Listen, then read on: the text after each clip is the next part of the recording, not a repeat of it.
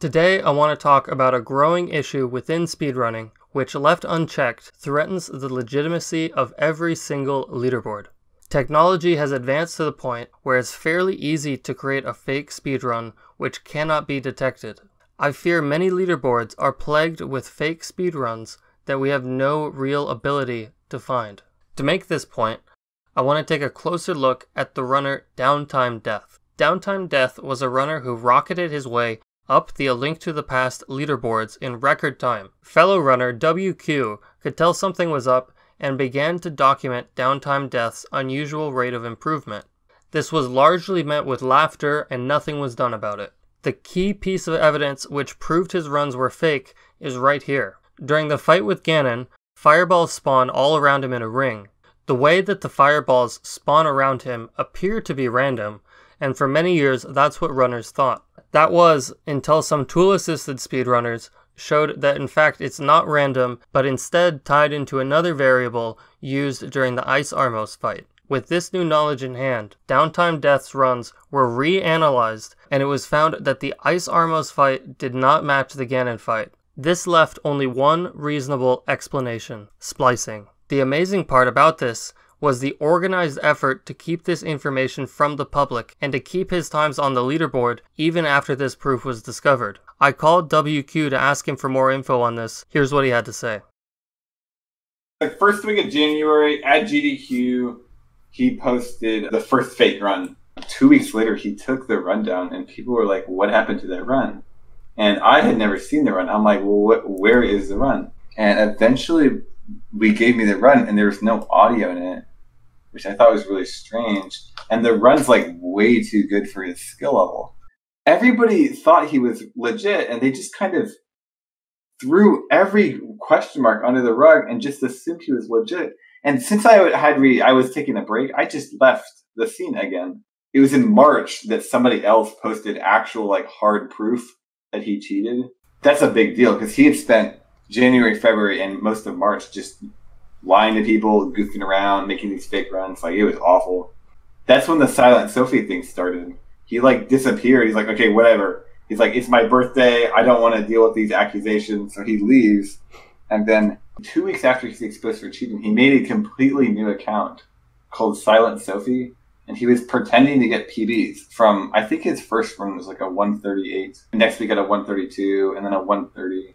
And he claimed that he's a girl from, I think, Germany or England, and he would practice on his like bi-weekly plane trip or something. He didn't track his IP. He didn't change his IP. That's how people found it out. Eventually, I think people did wake up when he got a 124, which was his original goal. People were like, yeah, okay, so they checked the IPs. It was Downtime Death. Like, Speedruns Live tracks IPs, but they don't tell you. That's how they keep finding Downtime Death. They've caught him like 5 times on this. In one of his streams, he like did this kind of stunt to make himself look legitimate, and he used a voice changer and pretended to be a girl. And then everyone was like, "Oh, sick! It's not Downtime Death. Sweet! It's a real person. It's great." One day, somebody DM'd me like, "Okay, yeah, it's Downtime Death, Silent Sophie." And I'm like, "Great!" The next day, Downtime Death's on the Speedrun.com leaderboards. And this is after it's already been proven that he cheated. Yeah. They put him back on the leaderboards after it was already proven that he cheated and removed him. This is just ridiculous. It's just ridiculous. Like what is how is that possible? Like, how is it possible for a guy who's been cheating, like just straight cheating, splicing runs, lying about the splice runs? He spliced fake evidence at one point. There's the famous Ganon's Tower. He made a fake account. He used a voice changer. I mean, this is absurd. I want to ask you, so the person who actually removed his times was Crystal, correct? I'm pretty sure that's what happened. That's what it looked to me from the chat logs, that Crystal had removed him. I guess it's not, we don't know for certain, but the funny thing is Crystal also has had her times removed, correct? Yeah, so it really shows you, it's not just that one guy has like come in, he's gotten away with it. It's like, it's woven, or at least it was, I don't know what it's like today, but it was certainly woven into the fabric of the community where I don't know if everyone knew it was going on, but the way the group operated, it allowed people to cheat and get away with it. That's 100% how I feel. And that was the issue, because there were actually 2 more cheaters past Downtime Death that were like kind of in his like group. This is this issue I always complain about in speedrunning. It's like the click scene in speedrunning. People don't play the game for the game. They play it for their friend circle. And when you play a game for your friend circle, cheating is a lot more okay because, oh, he's my friend, he would never lie. I mean, there's these issues that pop up. But let me go back over. In June, what happened was he was put back on the leaderboard because some of the moderators, or all the moderators, I'm not really sure, they actually apparently talked to him in private and he confessed everything. And so they put his real runs on the leaderboard. That's what I heard. That's incredible. So it's like they want so badly to put his times on the leaderboard. They're just looking for any, oh look, he finally confessed after lying 30 times. He finally confessed, so now we're going to trust him and put these times up there. This is when I left the scene. I stopped using the leaderboard and I left the Discord because I can't deal with this trash. You made a video actually on the audio, editing audio and fixing the audio so they can't detect splices. I tried looking through it. I think I spent 4 days looking through it. I am not an audio technician though, so it's at the end of the day, I couldn't find anything. I had a guy who did have some background in audio, and he couldn't find anything either. The thing is, Downtime Death kept telling people, he's like, well, find the splice where I can give you line in audio on a. I mean, he was taunting us on that. He knew how to get past that. This is the main thing I guess I want to get to is, what does this mean for the future of proof standards? Because the only reason this guy ever got caught and ever got his times removed was because he messed up or whatever, new knowledge was found that outed him as a splicer.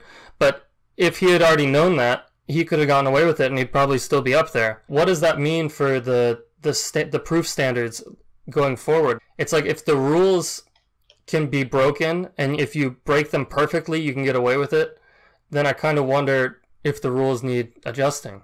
I'm leaning heavily in that department. You were talking about Crystal earlier, the other infamous cheater in Link to the Past. The thing with Crystal is that you can't prove Crystal's runs are fake. There's nothing in the runs that's provably fake, but they're not real. There's just no way they're real. It's absurd to think they're real. And that's not a very satisfactory answer to say. Yeah, because as a runner, you know what to look for, and you can look at it and you can say, okay, this does not add up, this is fishy, this is not right. But for an outsider, for people to just say this doesn't look real, that's not a great standard, you know? It's a really big issue with Crystal because I can make a run that's as fake as Crystal's run, and you could not tell it's fake. What happens as these task bots become more and more abundant and people start just plugging in their task spot and doing their run, then there's no splices. I mean, that is a perfect method of cheating, I think. I don't know. It's getting to the point where it has gotten to the point where video, it's not even proof. It's just kind of evidence. It's like, yeah, you probably got this, but it doesn't prove it. I was talking to Sig Lemick about this, actually. He showed me a video on how to make a task bot. It's not that hard. You can make a task bot in a few days. I bet you at some point people are going to start commercially producing them. Yeah, I mean, this is an issue. And then, so this was my solution to it. Crystal, she actually was a cheater in a game before Link to the Past called Beatmania. It's 2DX, IIDX. It's a huge rhythm game in Japan. It's very popular, and Crystal was always the best player or the top 5. But same string of lies, deceit, and malice. At the end of the day, the Japanese community made hand cam standardized. You have to play hand cam for your records to be relevant. I think it was a smart move because mandating hand cam or mandating some kind of referee system is really the only way to get around cheating. I think the standards of leaderboards should be fixed. I mean, I think it's right now in the Link to Past leaderboards, most of the times are just video feed. There's no way to know any, none of these, I don't know the play people. The standards for proof are just a joke. I know my runs are real, and anybody who watches the runs, you can come to the conclusion that they're real if you look at the numbers. I think there's 2 other players on the top 10 in Link to the Past like that. That's just absurd. That needs to be changed. Also, look at any other competition. Okay, Rubik's cubing. I used to do speed cubing. If you get a time offline, it doesn't count. You have to do it at an event. So what do you think? Do we need to require hand cam for top level runs? Do we need to have sanctioned refs who verify times live? Or is everything okay just the way it is? I'm going to be discussing this further with WQ tomorrow at dlive.tv/ApolloLegend. The stream will take place at 4 p.m. Eastern Time. I hope to see you there. It should be a fun one. Alright guys, I love you all. Take care.